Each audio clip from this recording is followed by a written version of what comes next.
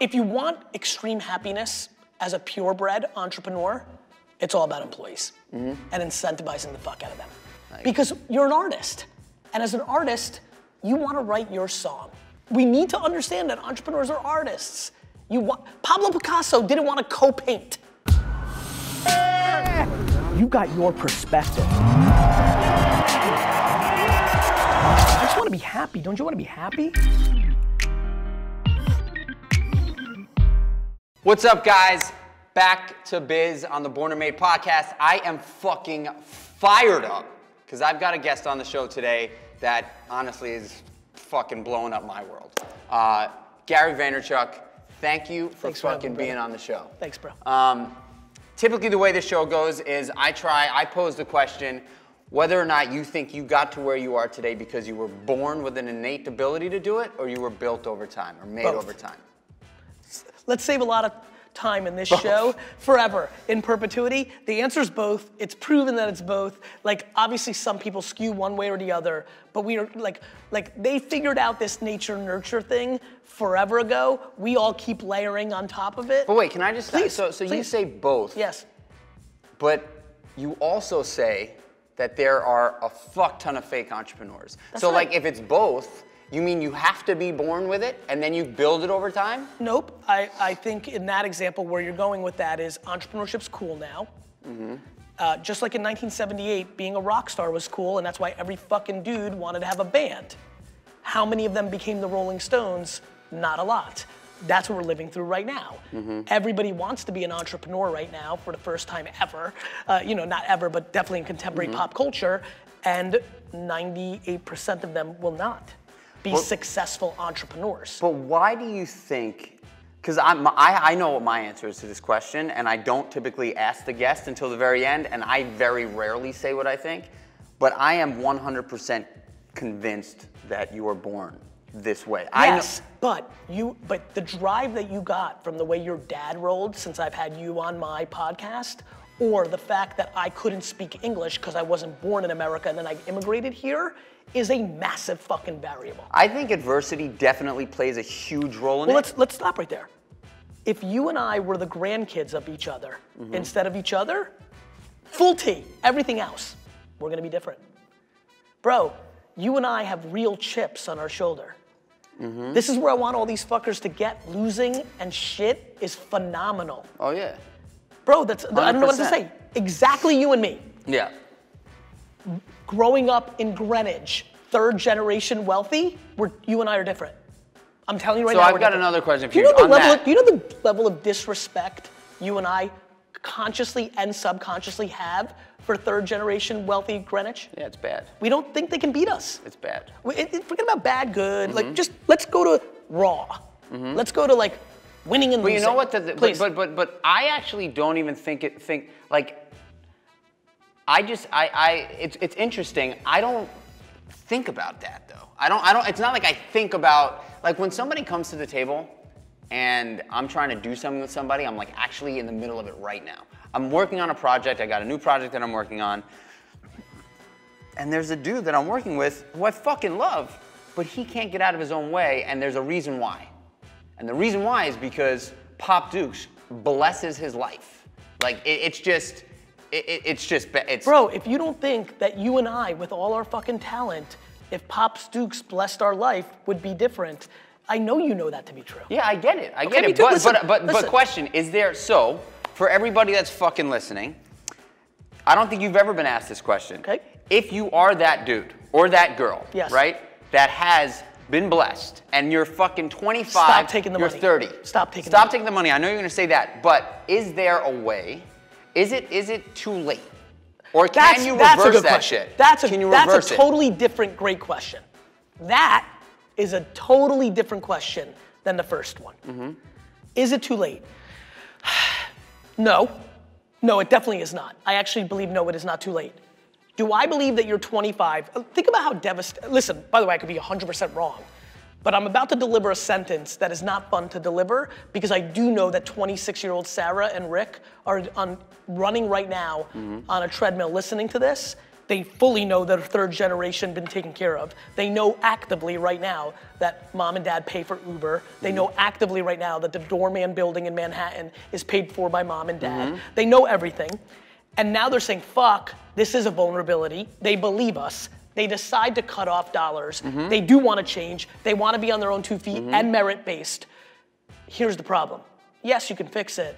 I think you start really getting results at 31, 32, 33. If you're 41 right now, I think you start really getting results at 57, 58. But don't you think that this is... It takes like, time to put in the extra... I just want to finish the thought. Yeah.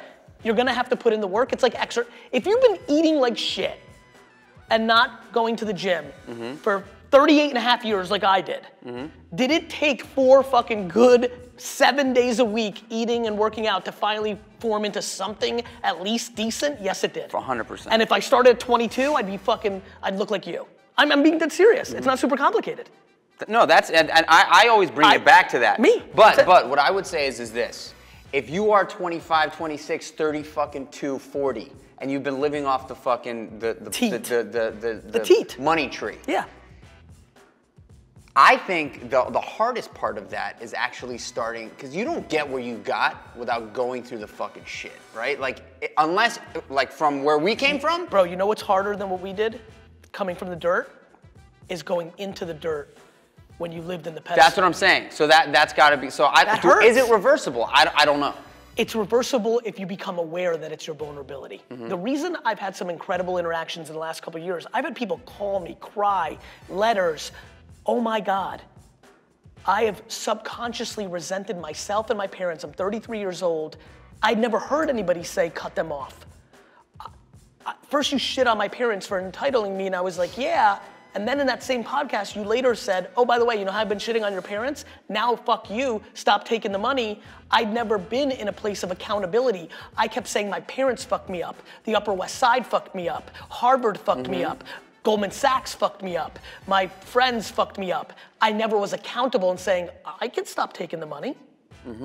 Like where are we, right? This is gonna air fairly soon? Cool. Instead of having your parents pay for you to go to St. Bart's this New Year's, you could say no. Just say no. But do you have the humility? So do you think what you're saying is stop taking the money, full stop. If you want to fucking put some shit on the map and you want to actually feel good about yourself, because your line about, you know, smiling in my Camry or fucking crying in my Ferrari, I think is as real as it gets. It's the realest thing I know. I think it's as real as it gets. And people that don't have wealth are like, Gary, that's bullshit. Only rich people talk about money not having happiness. I'm like, no, it's perspectives. All right, so another question, you know, entrepreneur. Yeah. What the fuck does that mean? For me, the way I've always thought about it is this cool game where you live on your own 2 feet, it's completely merit-based, it's the closest thing to sports, and you get to do what the fuck you want to do. However, if you suck, you die. You die. In that game, you have to go get a job, is what I mean by that. Okay. So it's the most merit-based, which is why I think it's fake entrepreneurship now, because you and I didn't grow up with this concept of raising capital. But how do you know if you're a fucking entrepreneur or not? Like, I know how I knew because I was fucking onto shit me too. from as early as I can remember. Listen, if you sold shit without knowing why the fuck you were selling it before the age of 12, it's in the mix. Okay, so if you have polarized this whole thing, if you know, if you don't fucking listen to this guy, you're fucking hiding under a rock that you shouldn't be hiding under, because you've polarized this shit in the realest way. If you are a fake entrepreneur and you fucking know it because nothing fucking works, you have zero creativity in your fucking life, what do you do? Well, first, and let's talk about it, because listen, because you're so cool, which is fun, so I'm gonna assume so many cool people listen to this. Look, I'm so empathetic. Listen, there's a lot of people listening right now who've never heard of me, so let me take a step back.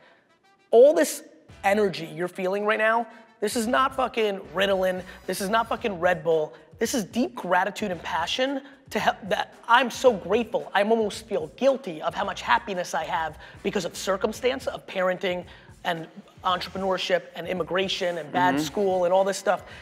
Look, I'm empathetic to the kid that we just punched in the gut who knows that he has or she has entrepreneur, and this skews a little bit more male, but it goes both ways, has entrepreneur in their Instagram account, because that's like a good thing to say at Eugene's spot at 2 in the morning. Like, it's really cool. You know, what do I say? It's gonna lead you down depression. In the same way that your parents forced you to be lawyers and doctors and engineers, and all those immigrant kids are deeply depressed at 42, the reverse is about to happen.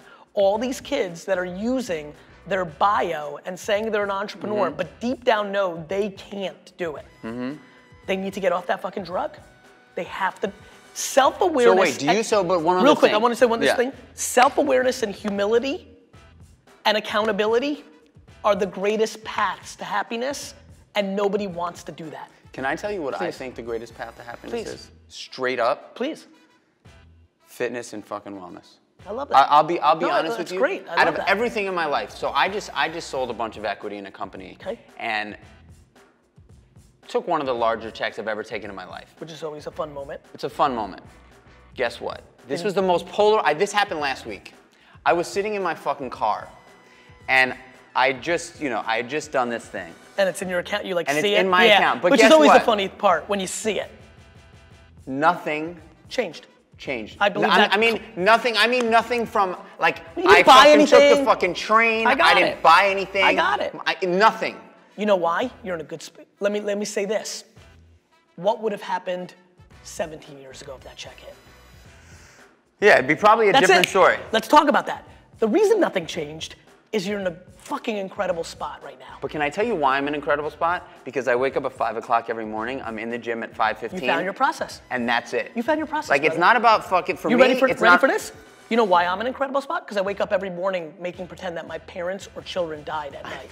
No, listen, everybody has their thing. Some people are in an incredible spot because they work out. Some people because of the type of food they now eat. Other people because of a mentor. Listen, one of the things that I'm so grateful for in my life, some people are in a great spot because I fucking penetrated their dome over the last 4 years because they've consumed 80,000 fucking hours of my shit, and I did it for them, just like my mom did it for me, just like some people did it for you, the dude that fucking helped you when you were fucking growing, you know, like, I love that shit. Let me just give you something new. So, by the way, it's this motherfucker's birthday tomorrow. It's true. And on your show, yes, we talked about doing something, and we didn't do it until now. Oh my God, I'm so pumped. I'm gonna wear this tomorrow. Is this a medium though? I need a medium. Of course it's a medium. Yes, you're the best. I love my fucking parents, but, yep, I remember that moment. I gotta go look back at it. I don't think we clipped it. We didn't clip it. We need to clip it, Jason. That would remind me, because I remember it was a huge moment. What was the point we were making? You would ask me a question, and it was something about my parents, and I was like, I love my fucking parents, but, because I'd moved out of my parents' house at 15. Yep. And then you were like, what was it? And I was like, I love my fucking parents' butt. And you were like, stop! Let's make t-shirts. Yeah. So, no, like everybody says that. And my big thing on that is take the butt out and whatever the fuck they did, alcoholics, beat you. I mean, like there's some extreme shit. And then you got people who hate their parents on some lightweight shit. Most of the emails I get are one of the two extremes. Gary, you don't get it though. Like heinous shit that I'm actually not even gonna repeat it here. Like I'm so uncomfortable, like real gnarly shit. Or entitlement. Like it's funny to me, the person that says, I love my parents, but they paid for everything and now I resent them at 27 because I've realized I am a zoo animal. For them, that's as real as the person that had an alcoholic parent that punched them in the face. Because you both are affected. It's your reality. Who do we get to judge which one's better or worse? As a matter of fact, if you look at suicide rates, a lot more of the fucking zoo animal than the one that got punched in the face. It's crazy. Yeah, I mean, I think that's everybody, I apologize because I'm passionate about this. Everybody wants to make their thing the worst. You don't get it, I'm an immigrant. You don't get it, I'm an African American. You don't get it, I have a dad who was bipolar. You don't get it, I had cancer when I was 4. I just want to tell, everybody needs more compassion. Everybody's got shit. Everybody's trying to prove which person's suppression or shit story is worse. And my whole thing is, let's go reverse. Let's just acknowledge nobody's got it great. And everybody's potentially got it great. The one question that I get asked all the time, consistently over and over again, how do you get fit? How do you work out? How do you manage, how do you balance life and fucking and business? I think that there's a very simple answer that is really common sense, that is so fucking crazy that people actually have the audacity, a word that you've been saying a lot, to ask. If you want something, there's only one way. In my opinion, there's only one way to get it. and you gotta fucking do it. Period. That's it. Can't read about push-ups. That's it. Bro, you're preaching. That's it. But I think everybody who just heard that, and this is where my conversation on this issue has evolved, this is why I got into judgment. Do you know why so many people that weigh 413 pounds don't go to the gym who can't afford a private trainer? They're worried about the judgment on day one. Well, I think you're right. I think that's why fucking at-home fitness is taking off, right? You're 100%, but then at home, but you know how many people can't be accountable to just themselves and actually need the gym environment? So what do you think that is, though? I don't want to talk about that for a second. Oh my God. It's so this is a question that I fucking have for you. Go ahead. And this is a question that I think is so fucking important. Totally unrealistic. Let's just put yourself in an unrealistic bubble for a moment. I think high school is fucking bullshit. I just do. I think high school is bullshit. Go ahead. I have not applied a single thing that I fucking learned in high school to anything I do today outside of networking and socializing. Okay. That is the one thing that I think high school. So, if you were given an opportunity to change the curriculum for today's fucking human being in schools across the country, what would you do? I would flip the model of one curriculum for all to individual curriculums to everyone at scale. You and I would have loved high school if all of our classes were entrepreneurship, networking. Maybe. No. Look at this. Listen. I got a bag of tricks here. Go ahead. One other thing. So I was looking for shit because I thought it would be fun to have some shit on set with you. And I found this in my high school diploma. You found it. And in my high school diploma, you want to know what I found? Report card? My final report card. Let's go. Because you know how proud I am of my shit. Look, just look at... You got a class rank as bad as mine? I was 243 out of 254. Look at my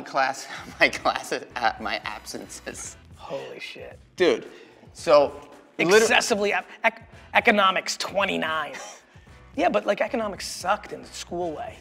I didn't show up to this class. I just never went. Like this was, but what made me think about this question and why I wanted to ask this to you was, what would change that? You know what's awesome, everyone, pay attention to this. They break it up into 3 sections. The audacity that our man Michael rolled with. In section 1, the beginning of the year, 4 absents, 6 lates. Now let's build on that. Section 2, 5 absents, only 1 more, 17 lates. So what you see an entrepreneur here because he's evolving, he's understanding how much he can do. Third, 9 absents, so he matched the first 2, and 25 lates. Did more than the first 2 combined. Obviously it gets a little warmer, a little more, I understand. Yeah. You were a pretty boy, I know what you were doing in fucking spring. But like what this said to me was like, yo, there is an opportunity, I go hard and extreme on shit I love. Like, correct. If there's something I love, I am the most extreme. If somebody, and again, back to this, by 5th grade, we know that Sally is type A, wants to be a lawyer, wants to do this, and let's give her a curriculum. If we find little Gary and little Michael, let's get them into something far more creative and entrepreneurial. Let's just hunt a little bit. I mean, I really want to pull, I want to pull. I was like, you know what, I want to fucking hunt with Gary for a moment, and if there's a possibility no, this is to 90, do it. This is not 89. I know, it's not no Griffies, no Griffies. But Juan Gonzalez. This was John Olerud, Gonzalez. I got a Mookie Wilson. Big shout out to Mookie Lear. Mookie Wilson was my guy. And it's also weird. As a Blue Jay, not a Met. There it is. That you're a Jets and Yankee fan, which is a weird fucking combo. It's a weird combo, but not for some. It's a weird combo because Queens is fucking Mets. But as you know, I pulled a fucking Juan Gonzalez. Did you? I literally called the best card and fucking pulled it. Did you? I pulled a Juan Gonzalez fucking rookie. Of course he fucking pulls the best card. Bang! Literally said this was the one and got it first pack. Happy birthday, fucking GB. Go. My guy. Thank you. Here's why. I was born in Russia. So because I was born in Russia, I didn't have my grandfather who grew up in Queens telling me I'm Mets and Jets. Not only was I born in Russia, so I have to start. My dad didn't know American sports. I'm the patriarch of my family's fandom. And I grew up in Jersey, which was very split. So Jersey was very split. So that's how it happened. By the way, it sucked because I'm an '80s baby. The Mets were much better than the Yankees in the '80s. Let me tell you the funniest fucking story of all time. So my father was born in Queens. I'm fourth generation New York City. I am the first non-Queens kid. How are we doing on time? We got time. Great. I'm actually taking a photo while you're talking. By the way, everyone's like, "How do you make content?" I'm like, "You just make it." Like I'm literally taking a photo of this Juan Gonzalez card, and I'm gonna post it on Twitter while you're talking. Make. So, 1986, the Mets won the series. My father never missed a Mets game ever, ever, ever. We could be anywhere, and he had a little fucking radio with him. He never missed a Mets game. It's amazing. 1987, Mets were in the playoffs, and Darryl Strawberry. 87 or 88? Did they make the 87 playoffs? Or maybe is it against the Dodgers when Sosha hits the home run? No, it was when Darryl Strawberry. It was in 87. Maybe it wasn't the playoffs. It was in 87. Strawberry charged the mound. Okay. I don't remember what game it was, but it was towards the end of the season. Strawberry charged the mound. Darryl Strawberry was my god. Yeah, I mean, he was my god. Of course. And he charged the mound, and he's a fucking fast motherfucker, an athletic motherfucker. He like actually charged him out and actually like laid some fucking punches in there. And I looked at my dad and I said, "Dad, why did Darryl Strawberry just beat that guy up?" And I very clearly remember my father looking over and being like, "Son, Darryl Strawberry is a full-on drug addict." And that was it. I became a Yankee fan overnight. What? I dropped everything. I was like, a drug addict. And that was when like Dare was that was like when fucking they were coming in. Bro, I've never, listen to me, I'm the byproduct of Nancy Reagan. I've never done a single drug in my life because the propaganda during that time was so intense. Oh, it was so intense. And my mom made that religion, and I was a good mama's boy, and like I used entrepreneurship for escapism. I didn't go there, and like to this day, I'm 44, I turn 44 tomorrow, have never, I mean, sugar and coffee, but like anything, I've never smoked a cigarette. I've never, obviously, but by the way, that's a fun one. If my dad didn't have a liquor store, I'm convinced, I mean, I didn't have a beer until I was 21 years old. I was crazy straight-laced on complete drugs. So in high school, were you a straight-laced guy? Straight-laced. I was scared shitless of sex because of Magic Johnson. I was completely convinced that if I had sex one time, that I would have AIDS. Wow. Yep.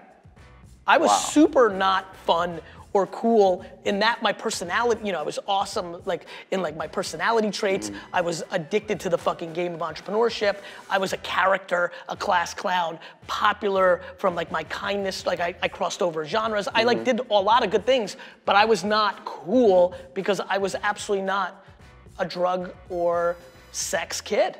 And that is the requirement of cool in high school. Yeah, that is no doubt. That is the cost of entry. I mean, I got when I came into high school, I was young, I was 13, and by second semester high school, 13 years old, I just turned 14, I was a complete animal. Yeah, no, and like remember our podcast. It fucking changed overnight for me. Yeah. And then by the end of my fucking freshman year, I was selling drugs to my whole entire high school. Yeah.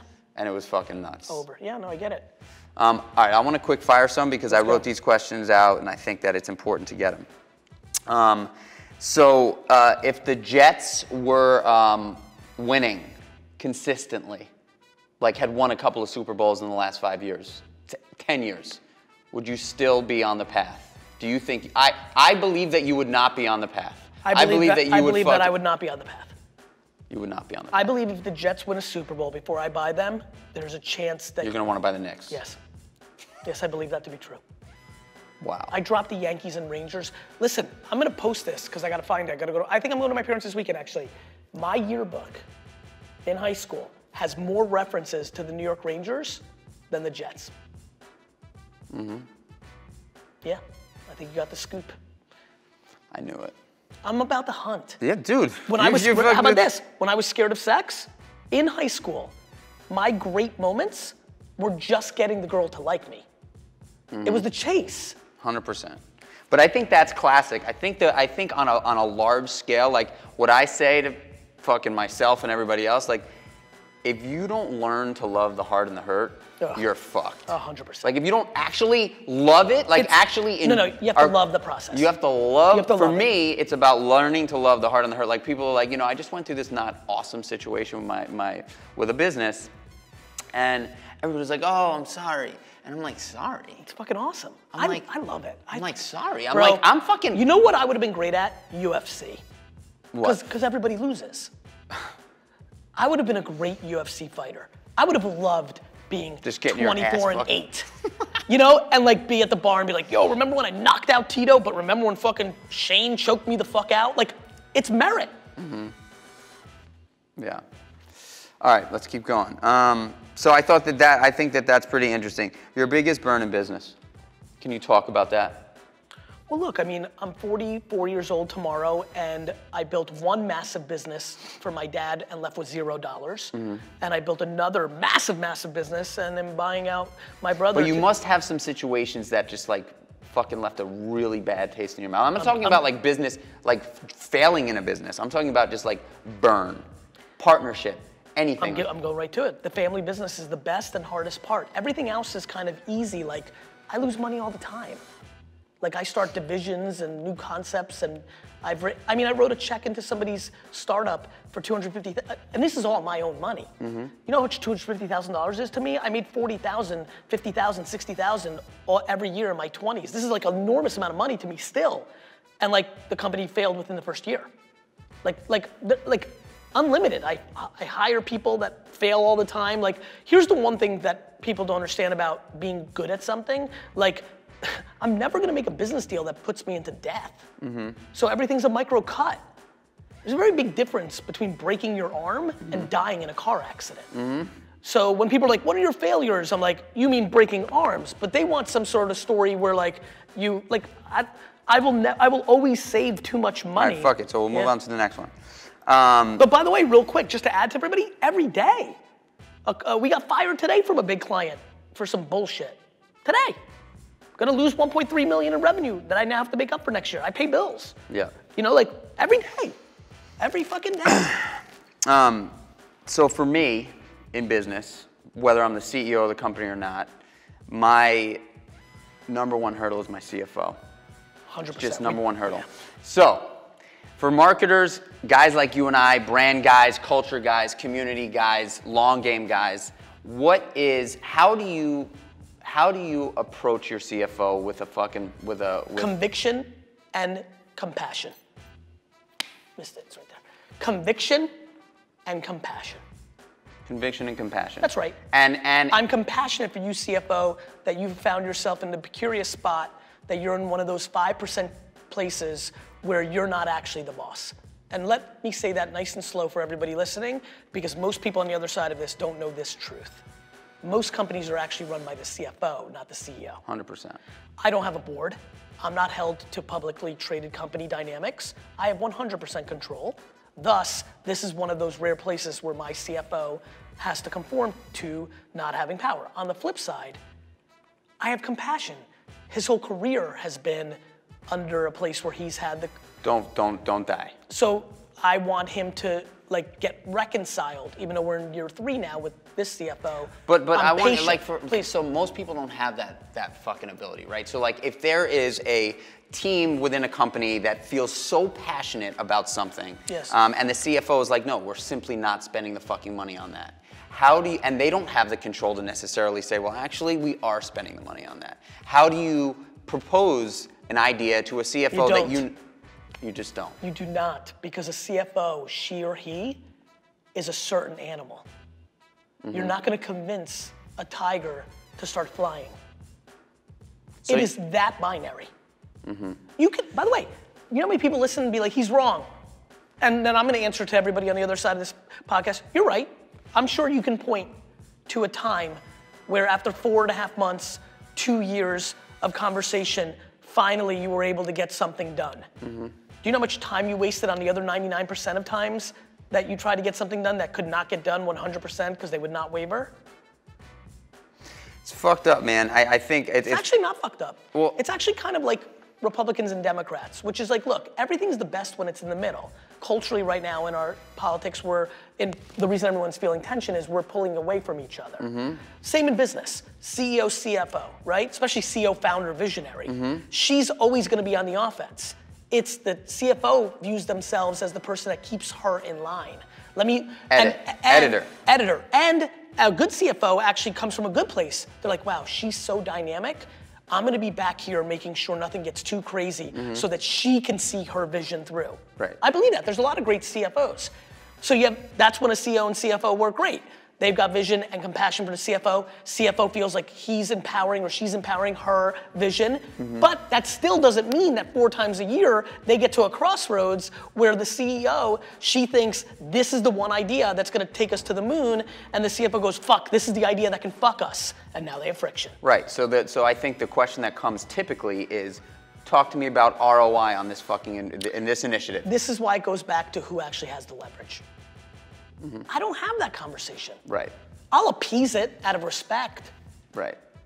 Just like but I think that it's really sad because I feel like the way things. No, it's not. What's sad is that like. Let me tell you why it's not sad, Michael. You'll appreciate this. The reality is, this is why parenting is so hard. It's actually a place where the nature of having a child leads to 2 cooks in the kitchen. But in reality, I'm sure if everybody takes a step back right now, one of the parents is still the 1A parent decision maker. Well, guess what? That's how businesses are. Are you the 1A in your house? I am not. I am not either. But I'm the 1A in my business. Yeah. And that's it. Like there's no partnership. Decisions are only made when somebody makes a decision. But can I also, Please. So it's interesting because I was thinking. And by the way, real quick, it's a partnership, but still somebody has to make a decision. Yeah.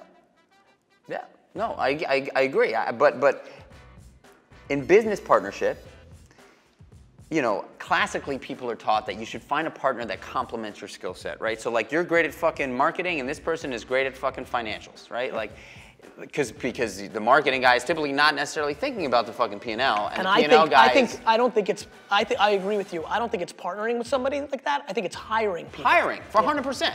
That's going forward. That's it. That's it. For me, that's it. I'm 38. Like you say, I've got another fucking 80 years to go, right? We're fucking doing it. Bro, this is why we're gonna be unstoppable. No, really. I think the fact that our generation is having these thoughtful conversations, like, bro, I swear to God on everything. The Jets, my kids, you know, society. I think the biggest business I build probably gets started in my 60s. I'm just gonna be so unstoppable. Experience. I'm like, I haven't even started. I agree. I can't believe how good I was at 25. Listen, 5 years in, I'd take a business from 3 to 60 million with no money. Like I was an all-star. I'm the LeBron Kobe type. Like I'm very comfortable saying out loud right now, like, look, yes, like I'm gonna be in the mix. Like people are gonna conversate about me in 50 years as a real fucking player. Yet, that 26-year-old that had all that talent is a schlemiel compared to the guy sitting here right now. Experience fucking matters. And then imagine 30 years from now. All right, I got a few more of these questions that I think are important. Is there these are sort of more restaurant focused. Let's go. Happy hour. Thoughts? Yes. I think it's a brand that feels old, and just changing the terminology and a single tweak about it could start a whole revolution. Suggestion? If you're 5 to 6 p.m. or whatever hours you're trying to drive, give it a completely different name and incentivize it in a way that isn't just predicated on better pricing. So potentially service, something about the service? Create something called 72 minutes. And it's this whole thing called 72 minutes, and it starts at 5 p.m. and ends at 6:12. And then now that we've created the container in my ideation and brainstorming with you here right now we say, okay, besides good pricing, what can we do from an experience, from a programming, from some left field other third idea that really drives people running out of their fucking office to be in this 72 minutes. I like 72 minutes. Thank you, That's man. a good one. Digital marketing in restaurant space. Outside of traditional marketing, like old school fucking TV commercials that nobody in the restaurant business at my level can even fucking begin and would never want to do today anyway, outside of the Super Bowl, like you said. Content at scale. Content at scale. So like, talk to me about that. Both. Though, like, so let's talk about a trendy place because you come from that kind of world, like really being hip and smart about it. Not just how good the scene looks. That is the one-dimensional move that everybody makes. Look how cool it is here. Also, so that's your first Instagram post, but your second one is a 2-minute, 19-second Instagram TV of somebody making the shrimp cocktail, and we get to know that Juan is here. Like, who is Juan back there? Yeah, but I fucking I like straight up like. Yeah. I do that. So Okay. like, but and I know a lot of fucking people that do that. My question is, it's not e-com, so like there's no click-through in the restaurant world, right? Like outside of making a reservation, which fucking 90% of the time gets canceled. What can restaurants, like somebody's coming up, brand new, wants to launch a restaurant, young entrepreneur, actually fucking hustler, like gets it, understands the digital space. What should they do to get butts in seats in restaurants? Either, listen, you just said to me you play basketball, and I'm saying be LeBron. I know that you fucking post on Instagram. I'm talking about every fucking nuance underneath that. I don't want to leave. I'm going to give you another one for your answer, but let me say it very clearly because this is what I spend a lot of time looking at. You can absolutely drive your business if you have a proper TikTok, Twitter, Facebook, YouTube, podcast, LinkedIn strategy, and you're pumping out 100 pieces of content at scale against different demographics. What restaurant in America right now is casting African-American actors to be in the content of how good the nightlife looks there and then running it against ads against only African-Americans within a 1 mile radius? Let me save you time. Goose fucking egg. So before we go over I do that, others do that, first do the thing. No, real quick, but it's important because it's gonna help people listening. First that. Number two, and this is it. Either do the thing that's current completely best or break the rules. Let me give you an example. I've been thinking about starting a restaurant called Subscription, which is exactly what it is. You have to pay a subscription fee with a heavy cancellation fee that drives guaranteed revenue for me so I can staff against it, and you decide if you're gonna you just come and eat for, you pay a monthly fee and then you just come and eat whatever you want. Everything's fucking, there's no transactions in the And I've been restaurant. playing with names, like I called it Subscription 24, which means you get to go there twice a month. Like, it's a good fucking idea. Smart. Thank you. People have been doing it in the coffee space. So Bro, there's like a subscription model in coffee. Like this is, and by the way, between 72 and Subscription 24, in this podcast, you've just uncovered an insight that only I in the last year or two have realized about myself because of my team, which is I have never given credit to my own self on how creative I am within business. And that's why I innovated. In hindsight, it makes sense. But like, think about the two things by the way, I just ideating them. Like I say, I've been thinking about, those are passing thoughts. There's never been a time that I've put to words Subscription 24. I just know that breaking the framework is how you win that game. Like, here's what I'm good at. If I had heard, real quick, let me finish this talk because I really want to get it out. This is what I always do. If I saw on Twitter, or if you or Eitan or Eugene or Noah texted me and said, hey, have you heard about Subscription 24?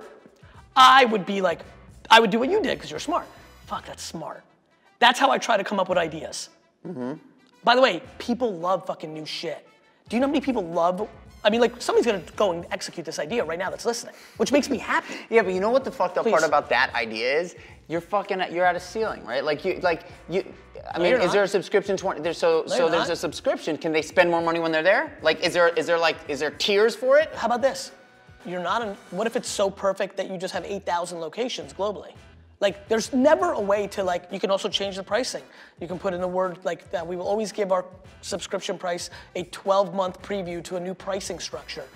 To your point, we can ideate and say the food's locked, alcohol isn't. That's where all the upside is anyway. I think you could go in perpetuity on this. We're 4 minutes into brainstorming this idea.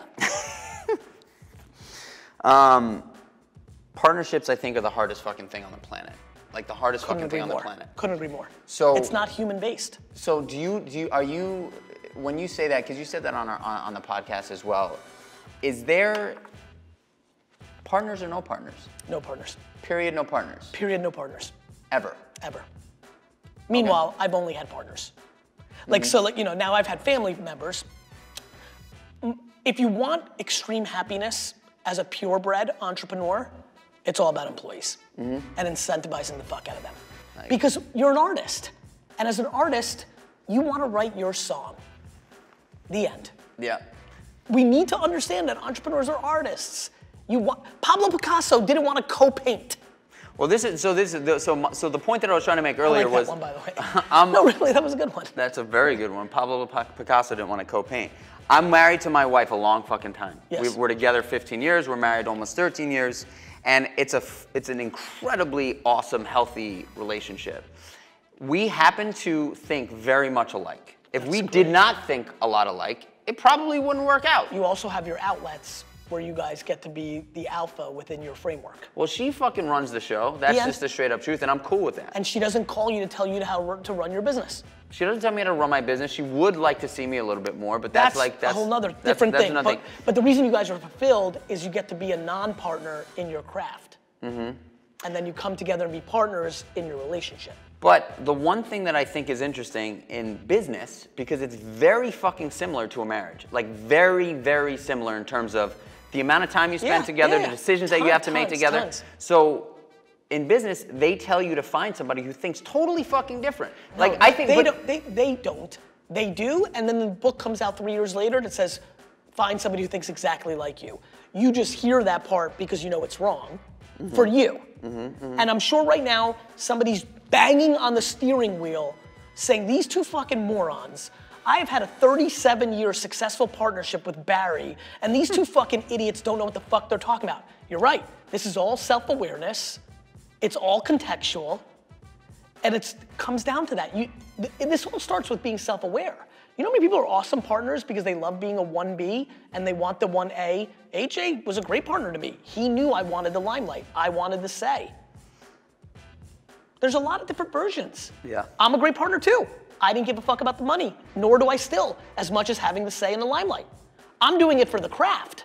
I'm doing it for the Hall of Fame. I'm not doing it for the money, which is why I don't have anywhere close to as much money as I've actually earned. Do you think that doing it for the money, is there any long-term fucking, is there a shelf life for doing it for the money though? Yeah, I hate that game. Bro, but is there a shelf life for honestly, I don't know. Everybody's different. It's unbelievable how vulnerable. How many athletes do you think do it for the money? A lot. Because athletes are a little bit interesting to me. A lot of athletes, it's their #1 out financially in comparison to alternatives. Do you know how many people don't realize how many athletes hate being an athlete? You said that the other day. I did. So what is that? What is that like? What is that conversation like? It's interesting. This is why I love Vayner Sports. I'm thoughtful. I love this shit, right? I like being a psychologist. So like, it's really fun. Like, they know that this was the way to make $11 million, and they're also smart. A lot of the athletes like hearing what I'm saying right now because they're like, right, Gary's right. At 34, I'll be done with this. I'll have 13 in the bank, and then I can go be an artist, a teacher. So it's kind of cool. Like, I think the modern day athlete is far more thoughtful than a lot of people think.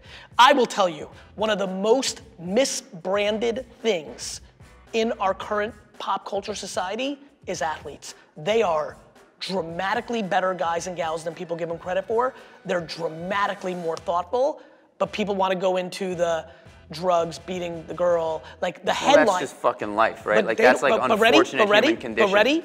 That's the reverse of how we look at Wall Street.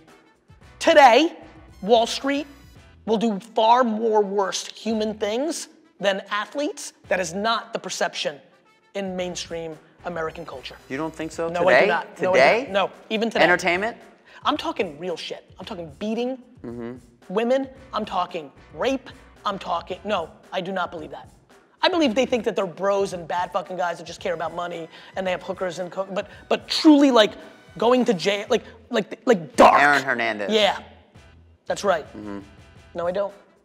No, I don't believe that's a perception. Yeah. I think athletes are grossly, I'm blown away, recruiting these, and we're recruiting these kids when they're 20. So, think about how much of a knucklehead you are, right? And it just I'm telling you, 99 out of 100 of these kids are great fucking kids. I would love nothing more than to sit down with Saquon Barkley and fucking. Well, he's obvious. No, he's obviously awesome. He's an amazing kid. I'm actually talking like at scale. Just like the masses. Yeah, because that's how I look at it now. Like Right. I have a good read on 300. Like the judgment on athletes after a fucking post-game interview. Correct. Or listen, what about appearance? I mean, let's call it what it is. Just overlaying America's racial issues, overlaying the fact that these kids are swaggy and they're always gonna be trendy with their clothes, which inherently seems not conservative, which is fear-based, like, slang, all of it. What did you think about the Giants passing on Haskins? I personally. Did you think they were gonna pick Haskins? I have to be very transparent now. We recruited very heavily Daniel Jones before he was a major prospect. I asked you that on Twitter. Daniel Jones sat in VaynerMedia's office we were on it. Before he was a major prospect, we were on it. Big shout out to Brian McLaughlin on our team. On it. We spoke to him. We were like, this is the guy. So I actually think he's a better quarterback than Dwayne, and I think Dwayne's a nice athlete, and but I just think Daniel's gonna be a better NFL quarterback. So when he gets picked, Giant fans freak out. I get text. I reply to all of them. We missed out on this kid by a hair. I wanted him super bad. Like we literally. What did you think though? Were you like Giants are gonna pick Jones? I thought Daniel Jones should have went #1 in this NFL draft. That's what I thought. What did you think about Giants picking Barkley over Darnold 2 years ago? I thought that was a mistake. You did? And I still do. Really? Yes, I do. Fuck. I could be wrong. And I think right now, running backs don't win Super Bowls. Quarterbacks do. Listen, are you stoked about Darnold? Stoked. Couple things on this one. Barkley's a big-time running back, not just a running back. Could be the best ever. Number 2, right now, Darnold, between mono and the way the Jets are playing, everybody who's listening is like, this guy's homering it. They don't realize that I've not liked a single Jets quarterback besides one I was super wrong about, Kellen Clemens years ago. So where I'm at, there's no way I'm doing anything with that. I won't even touch that. Okay, you're wearing it, good. So this is my only revenge. I gotta get out of here Sunday. because I'm running, but I will say this. I'm excited to clip this in 12 years and post it on whatever the Instagram of the day is. Because I think, look, he could get injured because that's sports. I really think Darnold is a top-tier quarterback. Right now, we have an atrocious offensive line situation. By the way, it's the same reason I think Daniel Jones is a top-tier quarterback. Like, it's crazy to me. This is a real fun story. Vayner Sports had a final meeting. I was in Sam Darnold. This is actually a true story. I haven't said this very often, but I want to give you some scoops because I want your podcast to blow up. I was in Sam Darnold's living room with his parents, pitching Vayner Sports. We got to the final meeting. It was super cool. We were a small company, but using my leverage, we got in the mix. I said, Sam, if I had the ability to make the future happen, and I had the choice of you signing with Vayner Sports and going #1 overall to the Browns, and then I said this, and let's be very clear here, you signing with Vayner Sports right now for our business would transcend our business. It would put us on the map in a way that nothing else could. Or you don't sign with us. You go with CAA, which is where I thought he was gonna go and where he did go. And you go 3rd to the Jets, I would have the second thing happen. Of course he did. And that's who I think incredible. That's who I think he is. That's how much I care about the Jets, and that's what's happened. And I'm pumped because I like adversity. So I like that everyone's taking a shit on us. Ghosts, mono, we suck. The kid up here is a fucking beast. He's a quiet kid. He's not Baker, right? He's not gonna be that guy. I couldn't believe more in his psyche and his actual physical ability. Now it's about building an offensive line, getting some wins. What do you think? 4 years? Yeah, exactly. Listen, I actually think both of them in a weird way, and I hate to say this because I hate giving Giant fans credit, but like Eli had a big time career. Oh yeah. And I actually think it's super weird that both Sam and Daniel remind me a lot of Eli. Like just cerebral. Like when Jones played his first starting game. Was that Tampa? Yeah. Number 8 jersey, blue Giants jersey, was the #1 selling jersey on NFL Yeah, of course. Shop. Makes sense. It was that day for me, watching him start that game and win that game, was probably one of the best days I can recall in the last. Of course, because you start going into, oh my God. Well, there's hope. We have 13 years of this. There's hope. Yeah, of course. Oh, and listen. And he's a pedigree. Bro, he is, listen, I don't know what else to tell you. We recruited him before his last year in college. We completely believed. We thought he was the best quarterback in that draft. I still believe that to be true. And I was pissed that the Giants took him. Gary. Thank you. You're the man. Thank you, brother. Thank you so much. Thank you so much. I gotta go, I'm super late, I'm out of here.